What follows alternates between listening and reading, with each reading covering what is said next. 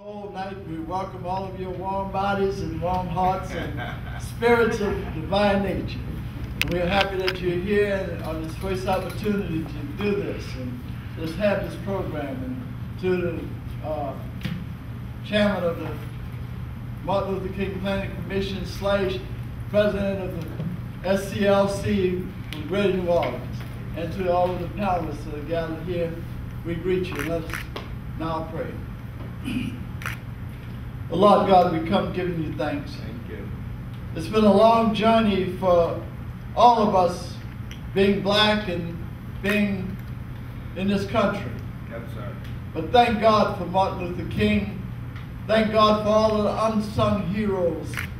Elizabeth Hines, Gretchen, at 12 years old, was beaten in Mississippi, at Jackson, because she wanted to go to the restroom and the other facility was broken. And someone drug her out and beat her. Her parents became civil rights advocates and workers because of her death. We thank you, Lord, for all of us who are here.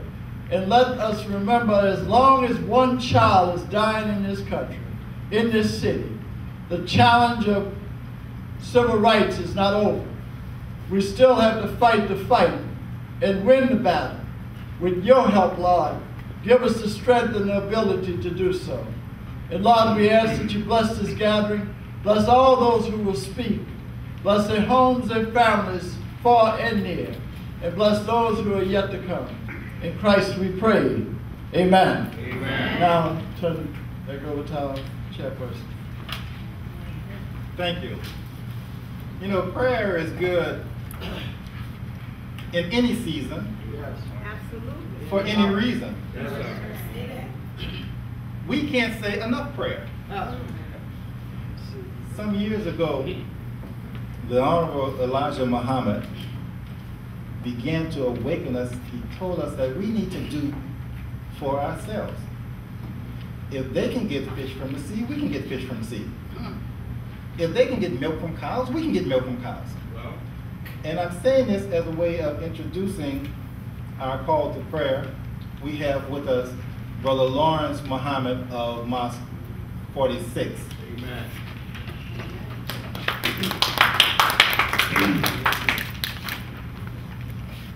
Thank everyone for inviting us and allowing us to be here and to participate in something that's so wonderful and so great.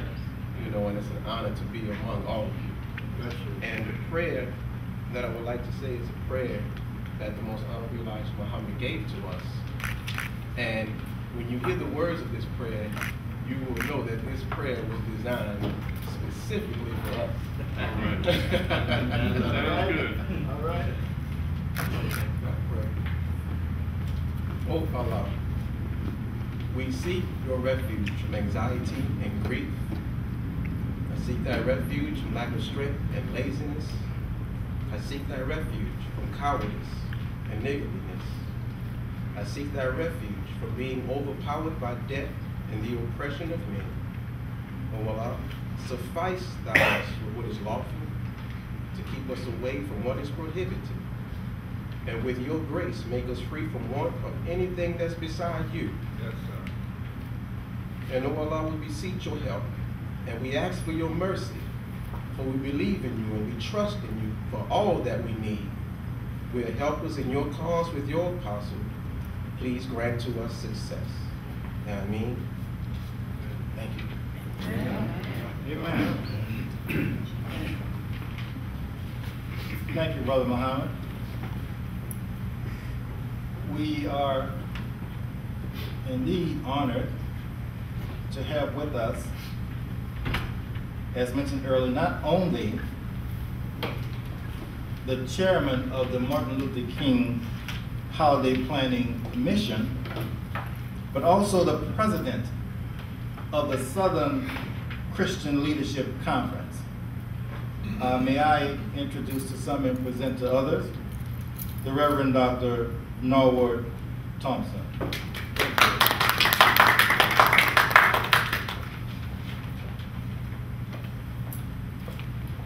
Good evening, thank you, Mr. Facilitator, for allowing us to come here.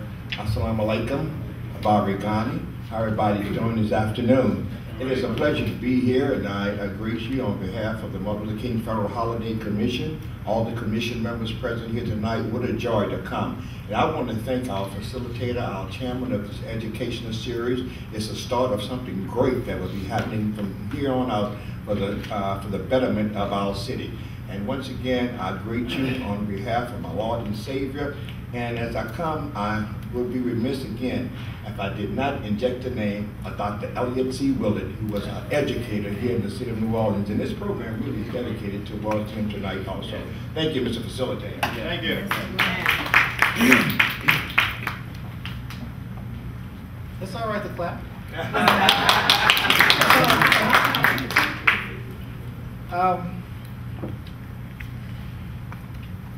We have with us today one who, and I didn't really know this, that they actually had one of the first African-American businesses on Canal Street. I didn't know that. Without any further ado, I'm going to bring up Reverend Helena Wright Butler to read to us the bio of Doc Willard. Amen.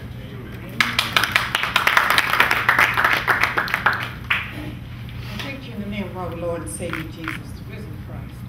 I am not going to read his Bible. I will just tell you some things about Dr. Willard. In that his Bible is here, and I don't want to insult your intelligence by trying to read this to you. But let me tell you this.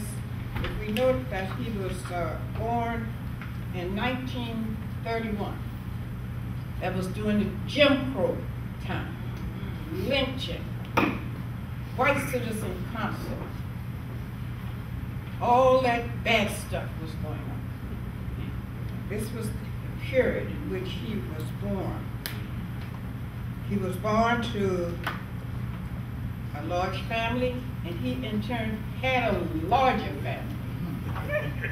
Would like to also to say about Dr. Willard, he was God-fearing.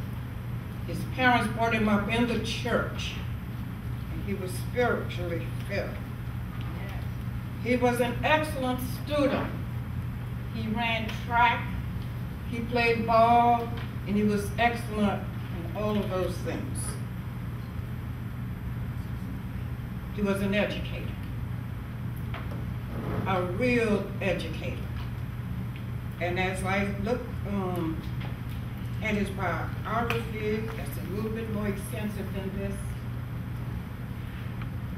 he was the principal of one of the African American schools. It was called colored schools then. Some of you don't remember that. You're not old enough. I think there's about 3 people in here that might remember that. Colored school. There was a time when there was one high school in New Orleans,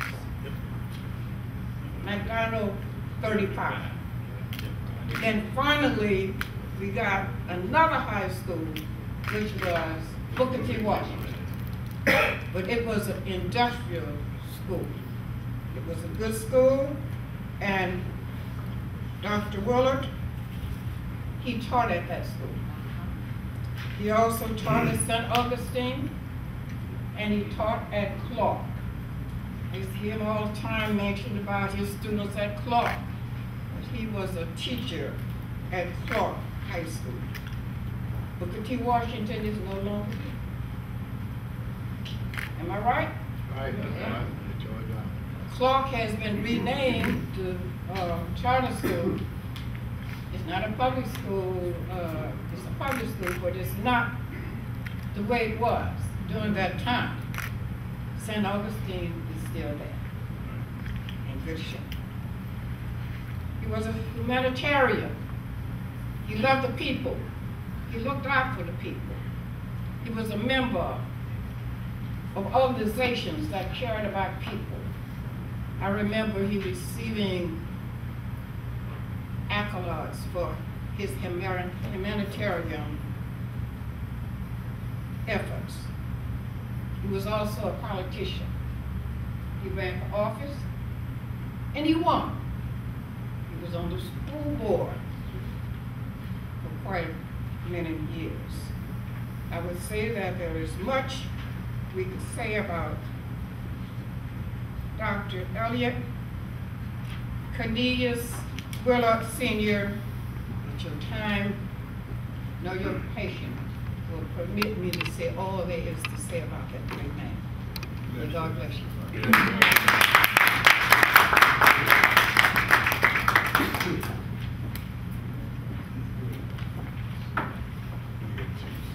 We're going to give you a brief history of civil disobedience and civil rights.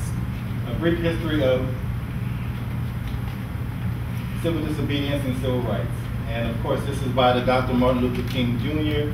2013 Education Series.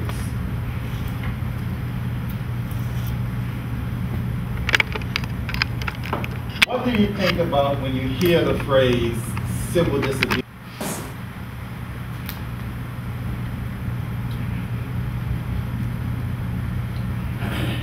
You know what? Some of the images that come to mind when we think about civil rights, civil disobedience. Wow.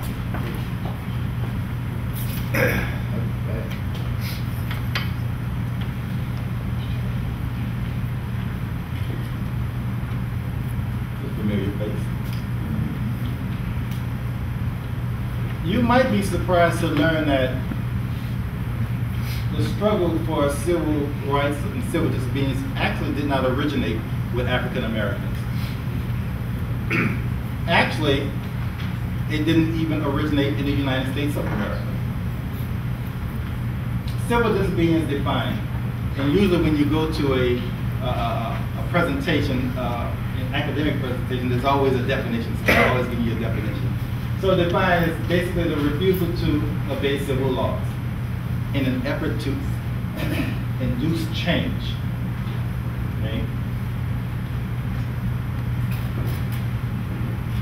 Let's take a look back in terms of history where civil disobedience actually started erupting. We can go back to the Torah. The Torah tells us, about the Old Testament, I know everybody in here knows that, but the Torah tells us that midwives disobeyed Pharaoh and refused to kill babies born to Hebrews. As a consequence, the king gave the order to throw all the babies in the Nile. Well, the parents of Moses decided to go a little further, that they would hide their child. And we know the story of Moses and what happened. They later placed him in a basket in the Nile.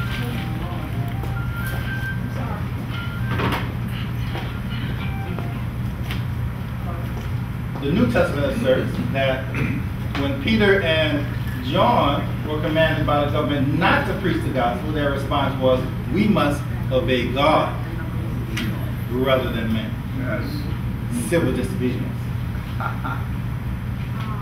Socrates. Socrates tells us that the laws should be accepted and followed, but not just because they're laws. Basically because it's the right thing to do, if the laws are righteous laws. Because we have to remember that everything that Hitler did was legal. The story of Perseus. Now, those of you who like movies and stuff, y'all remember Clash of the Titans, but it goes way beyond that. It goes way beyond that. This is actually, he did not want the gods, those people who were in Mount Olympus, he did not want them to run their lives. He said that man can do what man needs to be done for man. Civil disobedience. Getting closer to home, perhaps you recall Crispus Attucks. Yes. An escaped slave.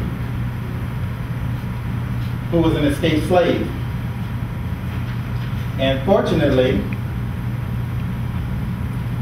now, I don't know if you all really know the history, and I know I have a couple of historians in here, but they were actually sitting in a bar talking. And while they were talking, he said, you know what, we need to do something. We need to actually go out and fight. And it was a whole group of them with pitchforks and sticks and basically forming tubes. They went out on the street marching, and when they turned the corner, they saw something they didn't expect. It was a whole troop of British soldiers. And they were actually very afraid because they didn't know what was going on. And the people were afraid and they were a little intoxicated. Someone from the back, I'm told, from one of my old professors, threw a stick and it hit a soldier, and as he fell, he shot. Well, the soldiers didn't know where the bullet came from, so they just started shooting. And as you know, Christmas Island was the first to fall. Yes. Civil disobedience.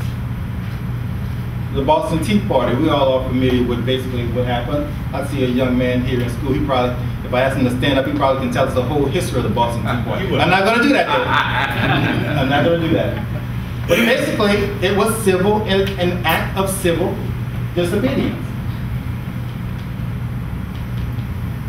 Thomas Jefferson, and I like this, because we really don't talk about Thomas Jefferson and what he said, and the real meaning of what they did. That whenever any form of government becomes destructive, whenever any form of government becomes destructive, it is the right of the people to alter or abolish it and to institute a new government. Now, all right, now I know we have a lot of City Hall people in here, so shh, you didn't say that. Oh, Master, you're gonna get us in trouble. That's good. All right, Henry David Thoreau. Again, and he actually wrote what do you call back then a thesis with a paper on civil disobedience. It was important that he said, again, the whole meaning was not to obey a law just because it's a law, unless it's a righteous law. And I mentioned about history, remember slavery. That was legal. It was a law. Civil disobedience. Just keep rolling. Contemporary examples include, of course, Gandhi in India, in South Africa with ANC, Nelson Mandela, just recently in Egypt, when I say recently, within the last several years, in Thailand, U.S. abolition of slavery, and the women's suffrage union. And I hope that in the future we'll do something specifically on females, on women in the struggle for civil rights. Maybe Reverend Galatas would help us get that together. Okay, at this point we've seen the concept of civil disobedience. Let's take a look at civil rights. 1776, we have a document, we hold these truths to be self-evident that all men, I probably shouldn't say this since we're on film, but they really meant all white men. So maybe we'll edit that out later.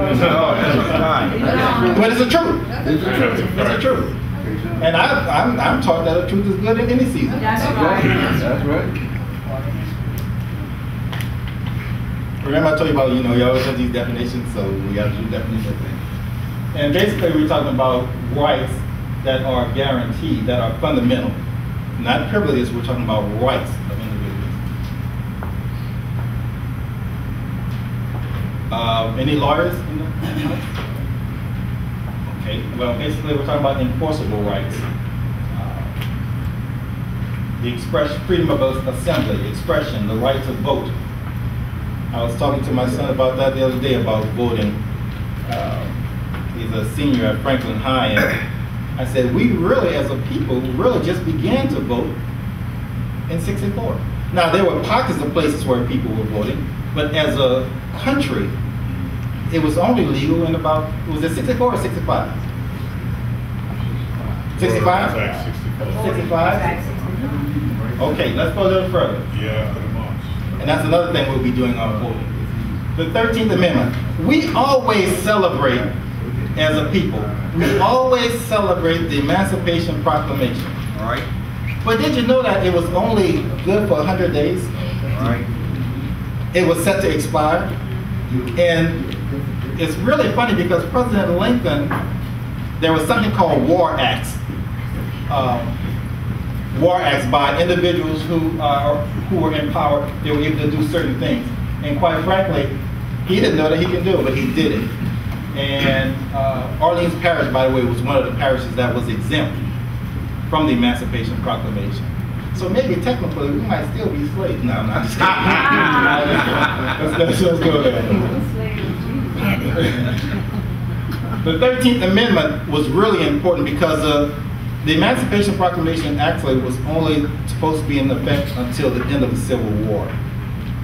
Hopefully that we would win, the North that is.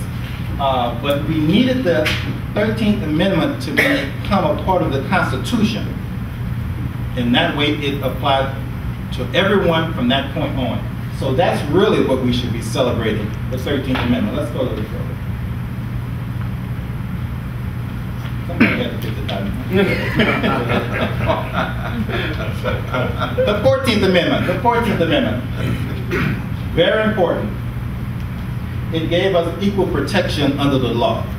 Equal protection under the law. That's very, very important. Just keep pressing. Reviewing civil rights, we're talking about the freedom of speech, the freedom of press, freedom of assembly, freedom of expression, the right to vote, freedom from involuntary servitude, and the right to equality in public places. Unfortunately,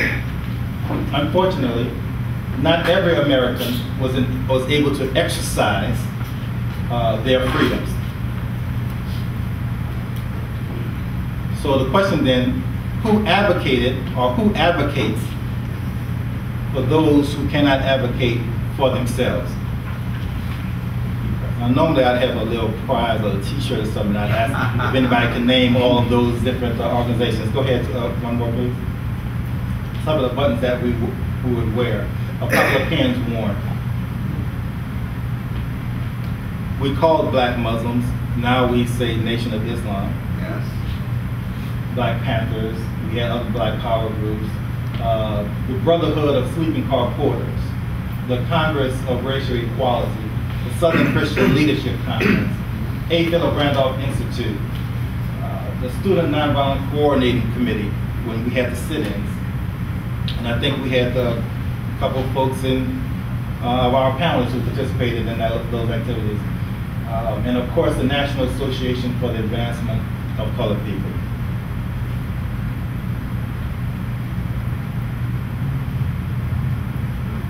The purpose of this evening, this presentation, is to and it's actually for young people. It's to let them know that we stand on the shoulders of others. That the streets that we travel down were paved by someone that came before us. The buildings that we enter were built by someone that came before us, and the doors that we open were opened by someone that came before us. Let us not forget.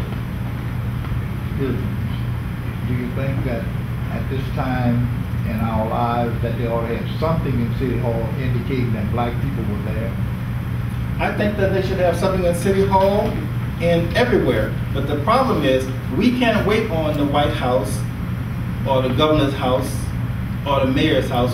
It has to come from your house and my house and your house if we want something to change, if we want something to happen. Okay? Thank you for your time.